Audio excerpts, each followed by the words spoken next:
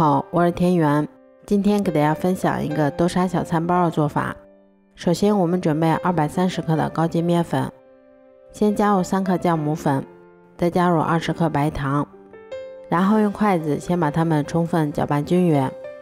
搅匀后，我们先打入1颗60克的鸡蛋，然后再少量多次的加入大约90克的牛奶。接着我们用筷子先把它们搅拌成这种面絮状，最后我们再加入15克食用油，然后再下手把它揉成像这种偏软一些的光滑面团。揉好后，我们先用手把它搓成长条，再用刀把它切成大小均匀的小剂子。我们取一个小剂子，先给它揉得细腻光滑一些，然后再把它按扁成小饼的形状。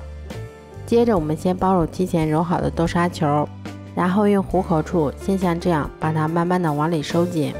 收紧以后，我们再把它按压成小饼的形状。接着我们先把它擀成厚度约3毫米的长方形饼皮。擀好后，我们在表面给它轻轻的划上几刀。接着我们把它翻面以后，再像这样把它从一头慢慢的卷起来。像这样我们的生胚就做好啦。都做好后，把它们依次放到铺有硅油纸的烤盘里面，然后再给它盖上保鲜膜，让它常温醒发至2倍大。醒好后，我们在表面先刷上一层鸡蛋液，最后我们在表面再撒上一些白芝麻增香。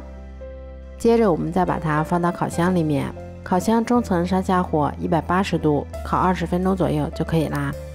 这样做出的豆沙小餐包吃起来非常的松软香甜，咬上一口还有一股浓浓的牛奶和红豆沙的香味儿。如果喜欢的话就试试吧，喜欢我的视频就关注我吧，谢谢您的支持。